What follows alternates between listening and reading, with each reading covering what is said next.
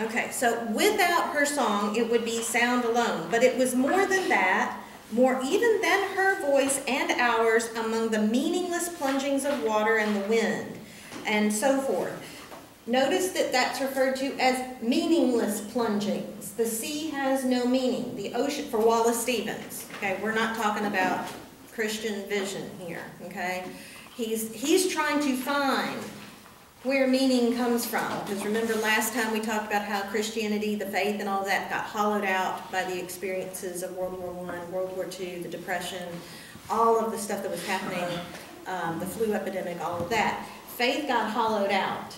And so he's looking for the source of meaning, and he says, by itself, the sea doesn't have meaning. And so he says, it's meaningless plungings. And then skip to the next, it's at line 34. It was her voice that made the sky acutest at its vanishing. She measured to the hour its solitude. And this line you should like put up on your mirror in your bathroom or put it on the microwave oven. She was the single artificer of the world in which she sang. She was the single artificer of the world in which she sang. There is no world without her song. What's an artificer? One who makes, artisan. Okay. Art, she creates the world. She is the single creator of the world in which she sings. When she sang, the sea, whatever self it had, became the self that was her song. The sea changes and becomes whatever she sings it to be. Okay? For she was the maker.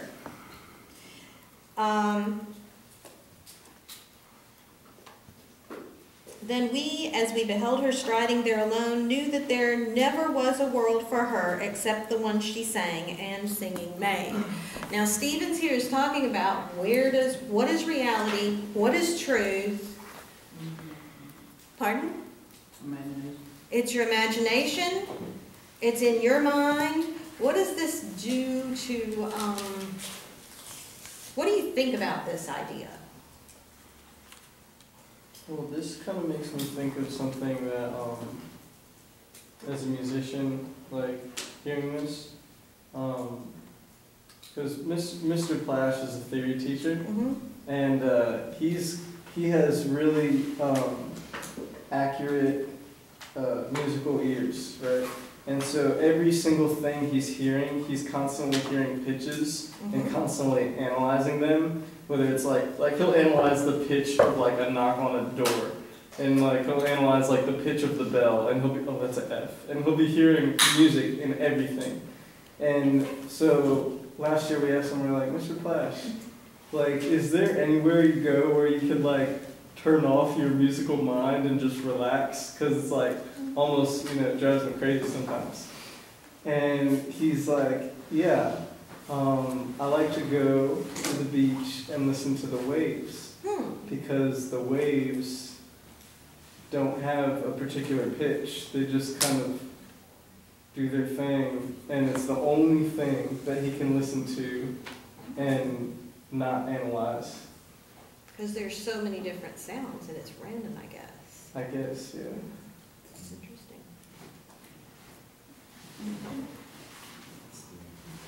What about the idea that everybody makes their own reality? That the sunset to one person may be beautiful, to somebody else it may be ugly. The color of paint on a house may be beautiful or ugly. Yeah. It's perspective. Okay. Well, it's kind of like history. We only remember what we document. It's like an opinion. I don't know. Opinion? I think it's one of those things that it's true, but we can't take it too far because then we become our own gods. Ah, and see, that's what I like that. Yeah. Okay, she said, it's one of those things that it's true, but if we take it too far, we become our own gods. And that's a lot of what he's talking about. Because if reality, and I mean, okay, the wilderness in Tennessee, that's fine. If you want to say it means this. Or the ocean, if you want to say it means that. But when you start talking about other things that are true or not true, real or not real, you can wind up with, if nothing is absolutely true, it's just what I think about it, it has serious consequences, yeah. Now, once again, he does not believe that if you run your car into the tree that you have been thinking about, you can just think it out of existence so your car keeps going. But he is talking about where does reality reside? Where does truth reside? And he's saying it's largely in our minds, right? So that's a big deal. And he talks about this, he takes this even farther in around 44.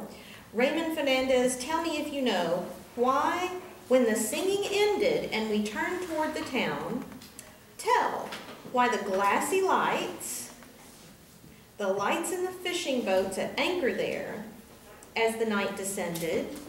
Okay, so what time of day is it at this point? Night. And what do they see? Town, boats. Boats. Lights on the fishing boats, right? Why did the lights on the fishing boats, tilting in the air, they mastered the night and portioned out the sea, fixing emblazoned zones and fiery poles? Look at number 5. As with the geographic zones and poles of the earth, emblazoned, ornamented, blah, blah, blah. So, the geographic zones and the poles of the earth. I want you just to pretend for a minute, erase everything for just a second. Think back to maybe 5th grade or 6th grade, something like that. And you've got fishing boats, and you have poles and emblazoned zones. What do fishermen have to do with the North Pole and the South Pole and maybe Columbus or something? I don't know. Back in those days. Why would the pole, yes? Like a compass, yes. How did fishermen know which way to go? They used compasses and Maps. light stars. It used to be, yeah, exactly. They would say, okay, that's the North Star, and if we're going this way, and that's where Orion is, or whatever, they would navigate using the stars as maps. But when the singing stops and the sun goes down, what are now the things that master the night, portion out the sea? Look at the poem. It says, what is Different boats. Different lights on different boats. Now tell me, if you are out there, you lose power on your boat or whatever in the middle of the Gulf, and are you going to navigate by the stars, or are you going to navigate by fishing boat lights?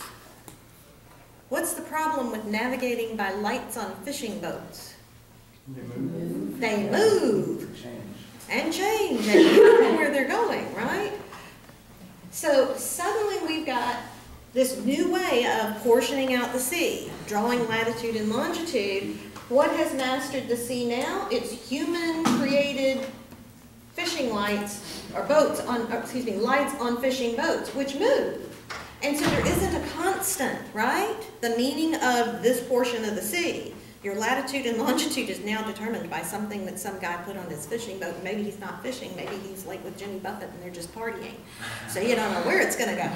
So it could be a problem, right? So what is it that determines truth, reality, direction, all of that? He's saying it's in the eye of the beholder, and it's humanly created. Okay, that is Wallace Stevens, American poet. Okay. For next time, who's next on our list? Is it Elliot? Don't forget your Emily Dickinson post. Yeah, don't forget that. Check online. Don't forget your Emily Dickinson post. Just go ahead and post that. If you haven't posted a thesis statement or something, go ahead and post that. And I think we're doing Elliot next. Is that right?